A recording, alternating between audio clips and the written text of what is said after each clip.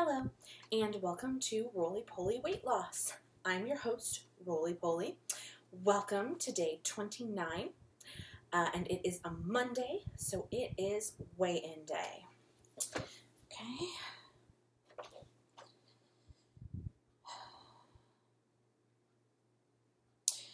$273.0. Okay, well, I'm still below my starting weight, so I'll take it. And now, on to the topic. Okay. The topic today is food. Finally! We are finally talking about food. We put it off for almost 30 days, and that was for a really good reason. A big reason why people fail at changing their life is trying to change everything all at once. If you are trying to fit in your new exercise plan while also tracking your diet and trying to make sure you sleep long enough and drink enough water and finding time to make healthy food and somehow fitting in some self-care, you're going to blow up.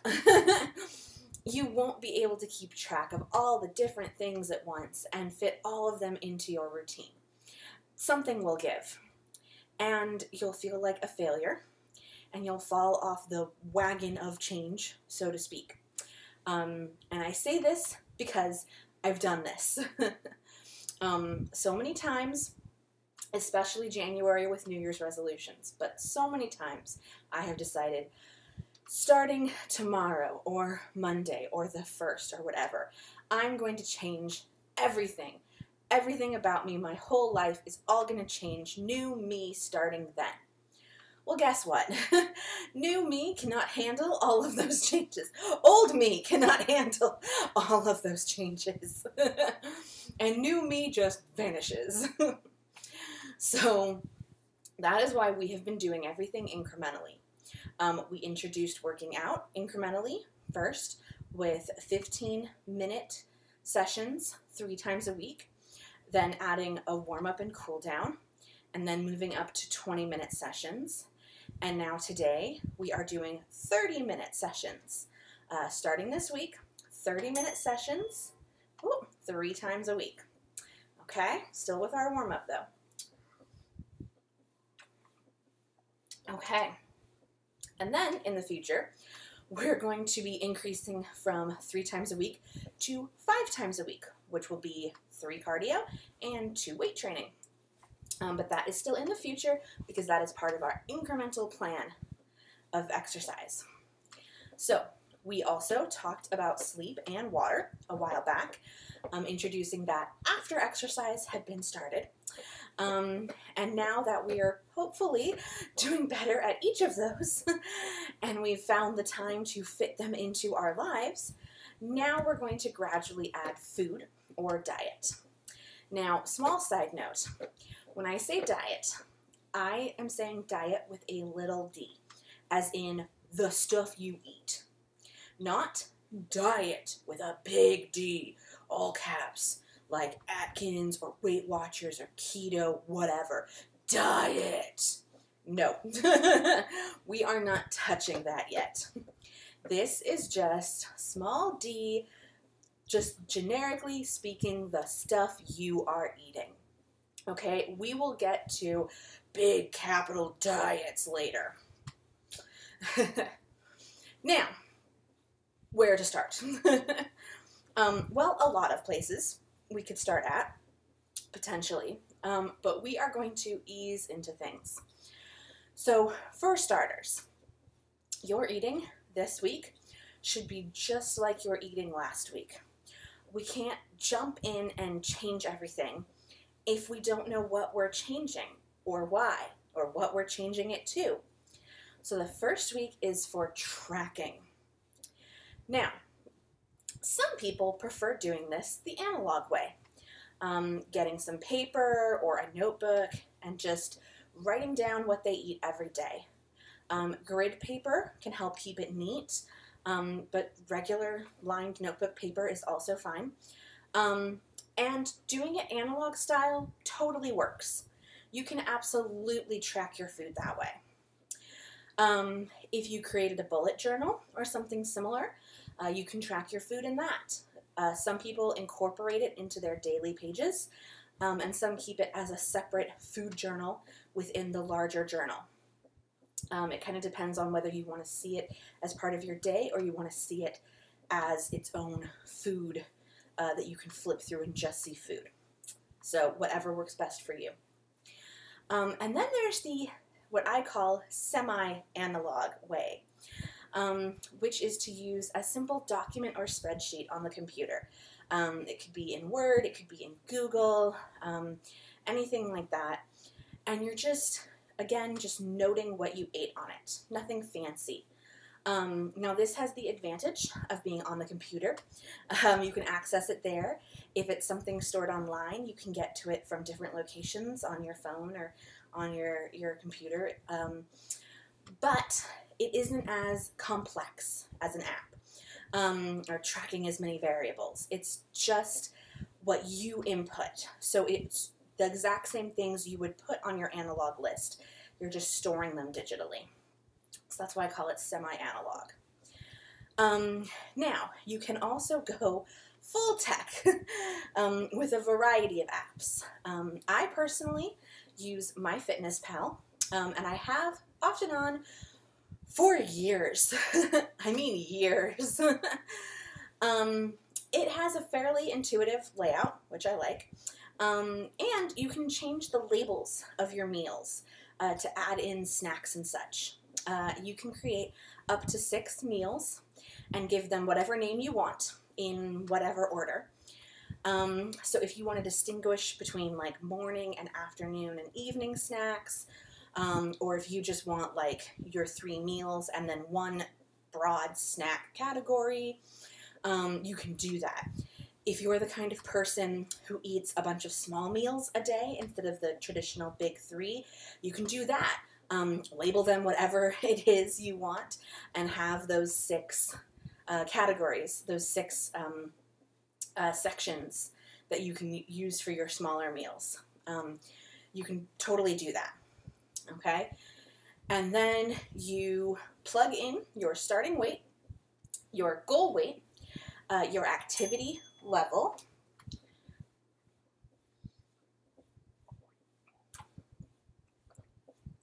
so if you're very active during the day, moderately active, lightly active, that kind of thing, you plug in your activity level and then how much you would like to gain or lose, which within 1 to 2 pounds a week. And it'll come up with a basic daily calorie goal for you. And yes, I said gain or lose. This app allows for people who want to lose weight, gain weight, or just maintain a weight. So you can use it regardless of what your goals are, and you can continue to use it if your goals change. And it keeps you to the safe, reasonable goals of 1 to 2 pounds in either direction per week. So none of this crazy, unachievable 10 pounds a week, on Biggest Loser type of nonsense. Safe, reasonably achievable. So you fill in your goal, and it tells you how many calories you need to eat to achieve that. And it'll also pop out what percentage you should have of carbs, protein, and fat in your day. So out of 100% of what you eat, what percentage should be which of those 3 things. And then you can, of course, go in and customize these. You can change how many calories you want to hit a day. You can change the percentages of your 3 macronutrients. You can edit it as much as you want. I think one time my numbers came out to something where it was like, and 3 calories. Like, it was just off of the round number, and I went in and tweaked it to be the round number, or it was going to bug me. So you can go in and edit however you want. But be aware that if you make it something extreme, like it says you should have, 1,600 calories a day, and you go in and say, no, I want to only aim for 500 calories a day, That's a pretty big tweak. And that's not keeping it to the safe, reasonable 2 pounds a week, and also isn't likely to work for reasons we'll get to. So if you pay for the premium version, which I have not, you can track all kinds of other macros besides the fat, protein, and carbs and calories. But most people won't need those, and you certainly won't to start. So that's the prep side. Now it's time to actually track a meal. So when you go to add your food, you have a few options. One that I really like is that with just a swipe, you can copy the same meal from the day before. So if you're the kind of person who has the same snack every morning, like packed to go, or the kind of person who always has the same breakfast, or almost always, you can just swipe and it'll add it in easy peasy. And I love that. You can also just go in and add a food to the meal. You can either search for it by name, or you can scan the little barcode on it with your phone. And if you can't find a food, if you've searched the barcode, or it doesn't have a barcode and it doesn't come up, and you've searched for the name and it's not coming up, you can add it yourself. You can go in, give it the name, the portion size, any nutrients that you've got for it, and you can add the food. When I first started using this, many years ago, I often had to add foods, and it was things with barcodes, things I got from the store that I was like, why is this not here? Well, it was still new. Their database wasn't quite as expansive.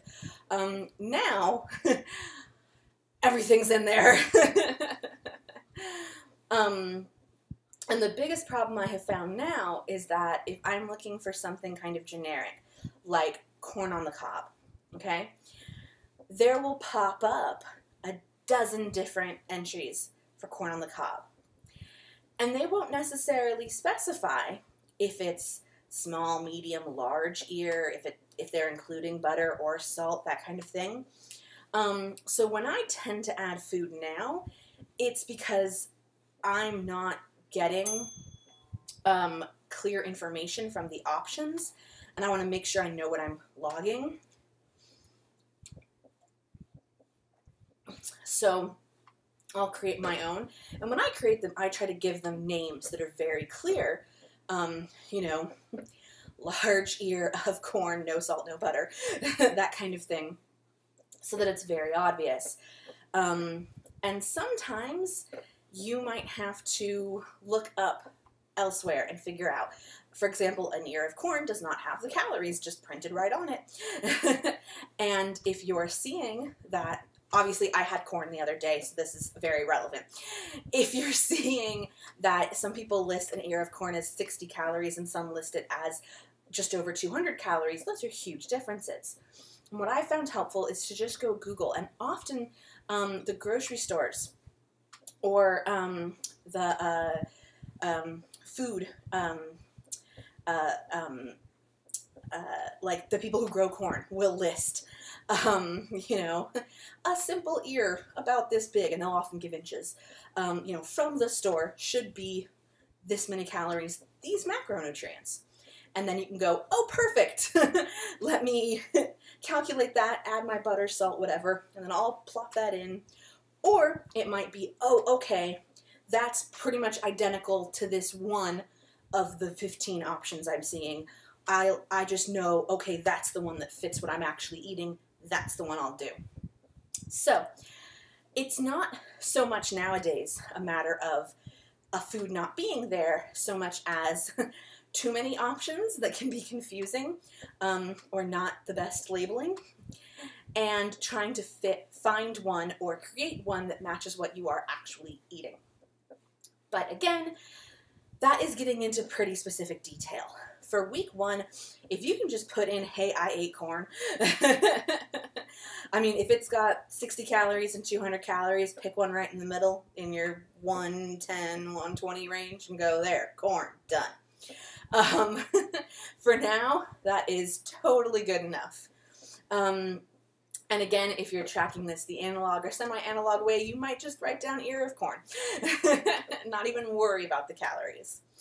But when you really start getting into it and you really want to know what you're hitting, then you want to kind of pay attention to some of those macros. But again, this is just week 1, very basic.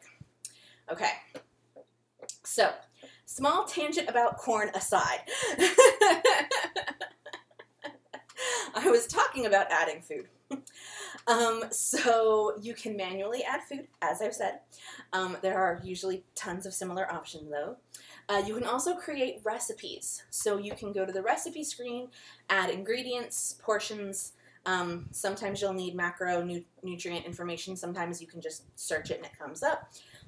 And bundle it all together, create a recipe. Now that recipe is listed in your recipes, and you can go and add it to your daily food diary anytime. And then you can also create meals. So for example, if your breakfast is always 2 eggs, 2 strips of bacon, cup of coffee, then you can create a meal with those exact foods, label it something catchy, and then when you add it as a meal, all of the foods will pop up in your daily diary for you. And the cool thing is, they pop up as separate foods. So not like a recipe that is one thing, but as each of their individual foods. So, for example, one day you have an extra piece of bacon, or you only have 1 egg because you ran out. So you can just put in the meal like usual, and it'll automatically propagate 2 eggs, 2 bacon, cup of coffee, and then you just go in and say, actually, 3 bacon today, or actually only 1 egg today. And it just fills it right in for you. And again, this is one of those things where you can just swipe to add yesterday's meal if that's what you always eat, and it'll just, boop, fill it all in for you. So that's what I really like about recipes and meals. And the most common things that you have will come to the top of the list when you go to add a food. They'll just automatically be there. And it used to be that it was separated by meals.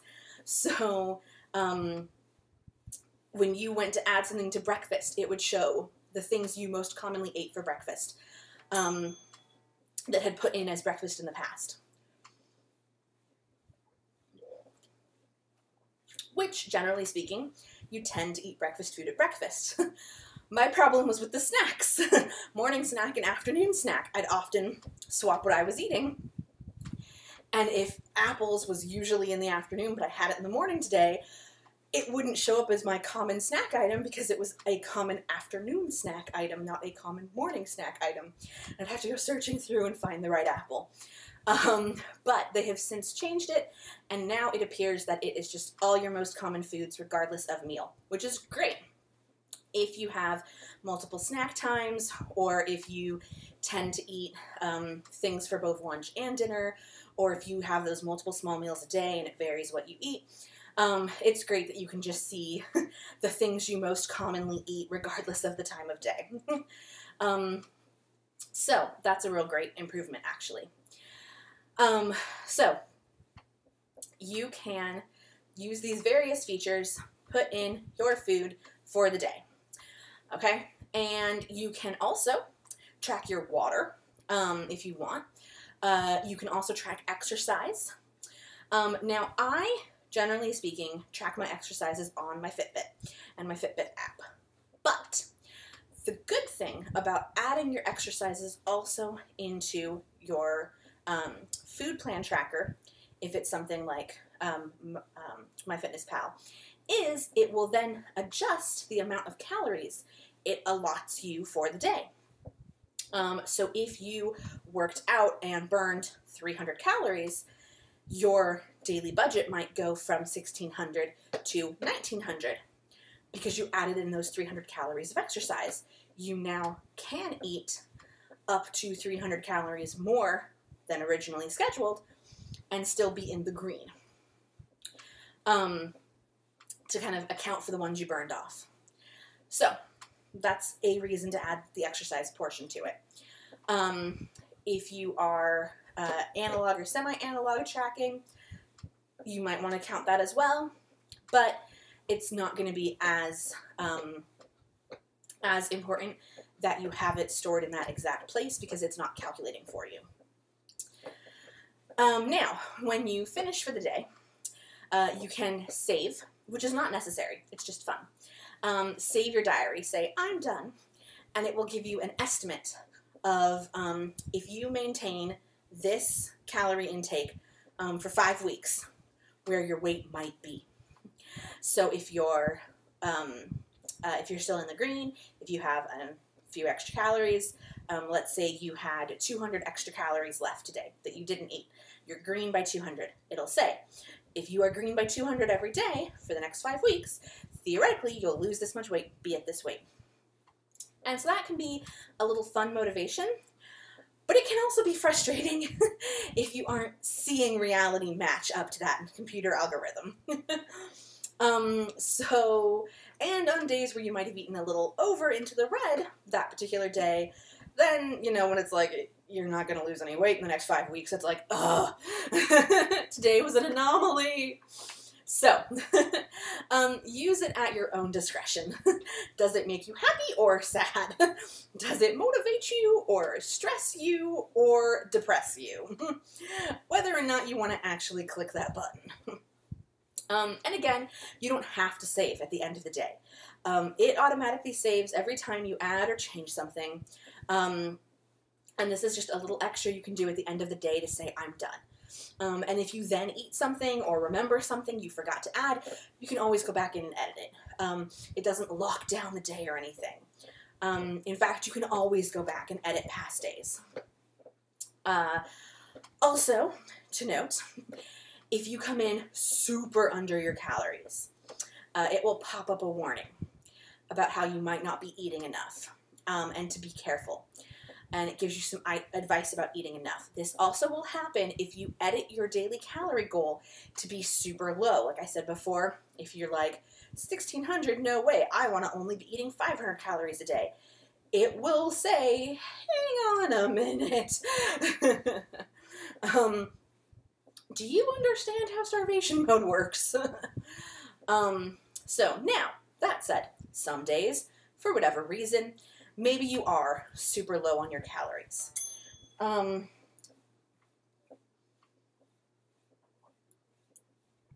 Maybe you were sick, you know, in bed with the flu. So you just ate like some broth and 7-Up and you just weren't eating much. Maybe you like did a 10K that day, just a crazy high amount of exercise, and you just couldn't put in enough food to counteract that giant expenditure. It happens. 1 or 2 days low here and there won't kill you. But if you are consistently getting that warning that you aren't eating enough, or you're consistently trying to have a super low goal, then you might want to look a little closer at it. And we're going to get into a discussion about reasonable goals and super restriction coming up. But just know, if you're using an app like this, it will be like, hey, maybe not. So, and finally, there is a community aspect. You can add friends, you can cheer them on for logging in or posting an update. Now, you don't see their food, and you don't see their calories or any other macros. You just see, hey, this person logged their food today, or this person logged their food 10 days in a row, or whatever. And then if they lose weight, you can obviously put in your weight. It'll say, hey, this person lost 2 pounds, and you can cheer them on.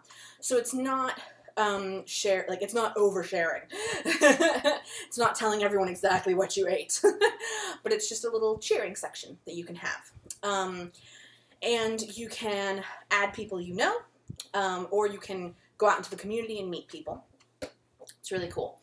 And then there are also blog posts you can read as part of their community side.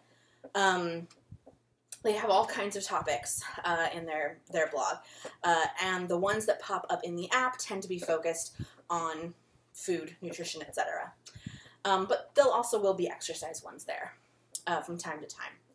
Now, there used to be recipe suggestions but I can't find it anymore, so I think it's behind the premium paywall now.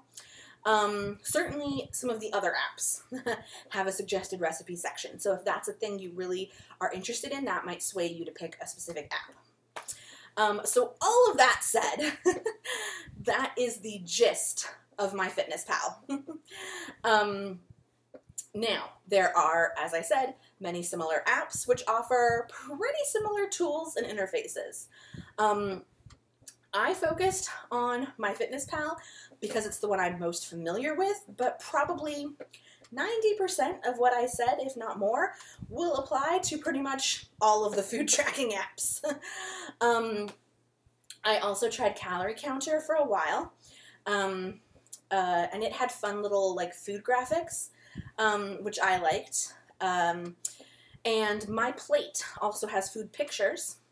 And again, same basic functions, same basic layout.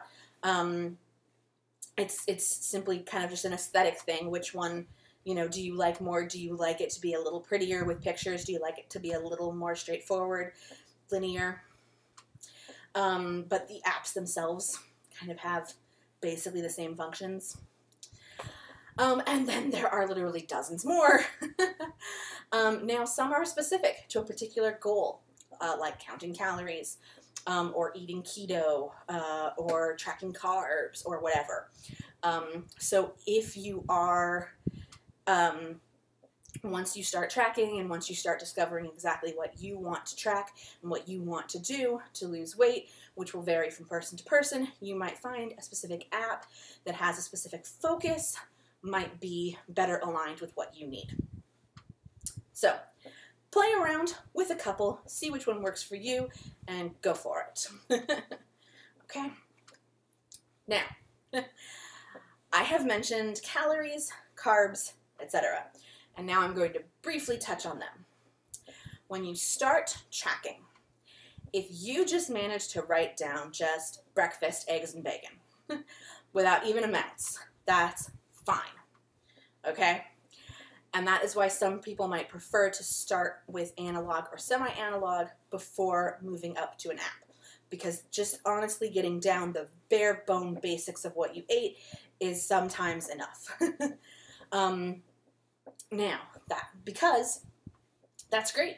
You're tracking. You're building a new habit. Maybe after a few days, you'll get amounts in there. Great.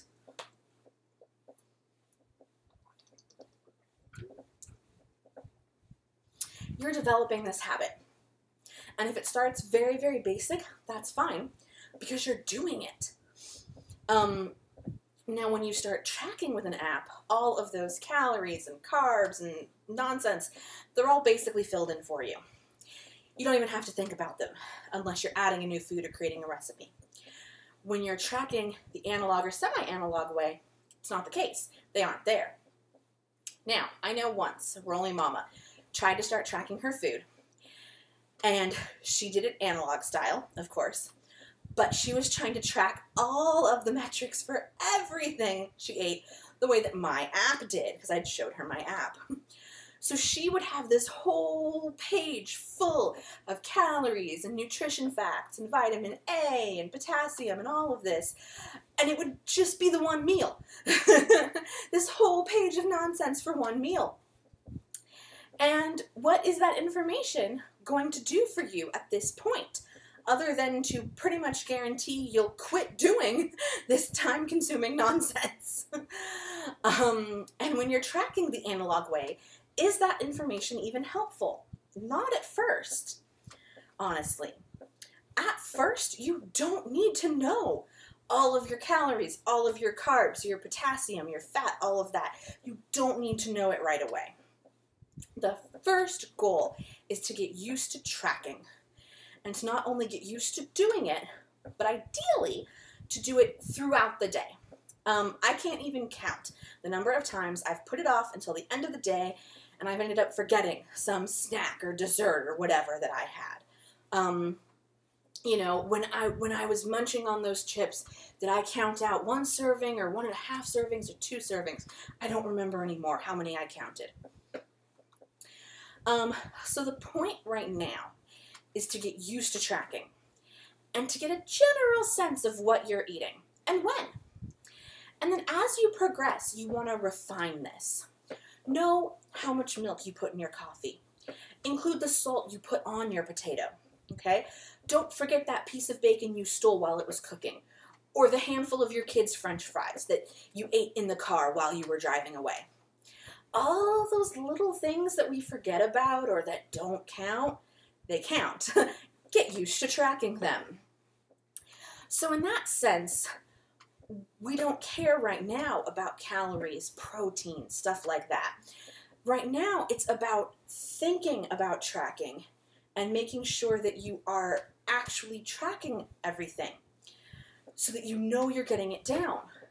If you're so focused on how many carbs are in this potato that you forget to note that you put salt on it and that you also stole a chicken nugget from your kid, then that doesn't help right now.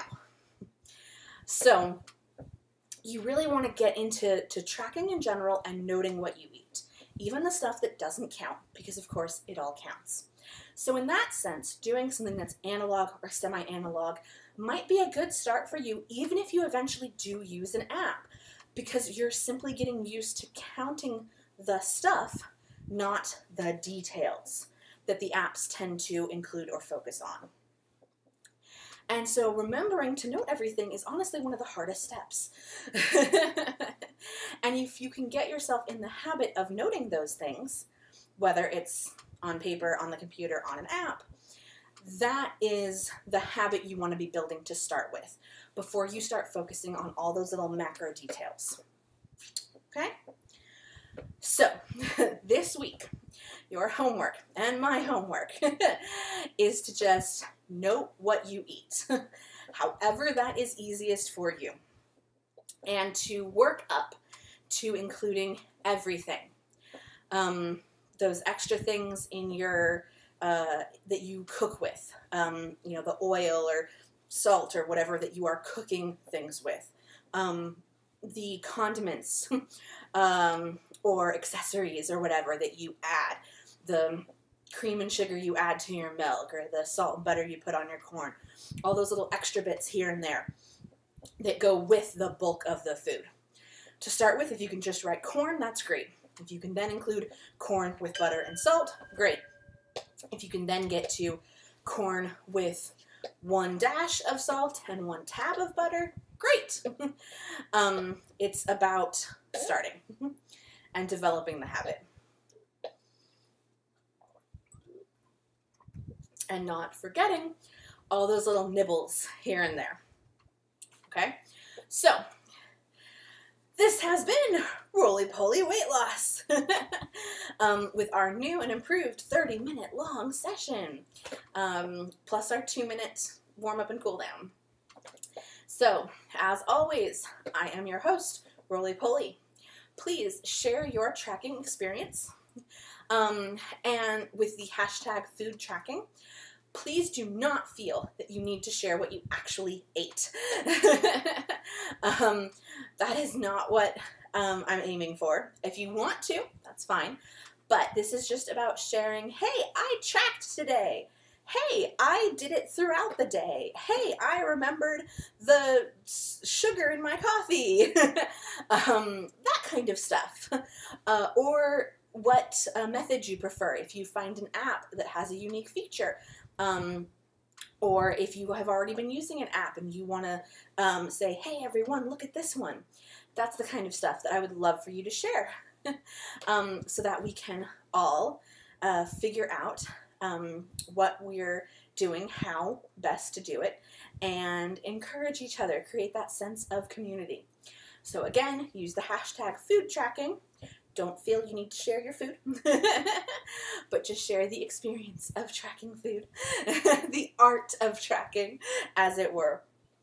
And then we can all share that together. And I have 5 seconds left on my cooldown because we did it. We made 30 minutes.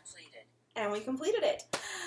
So, this has been, as I said, Roly-Poly Weight Loss. Please join me next time.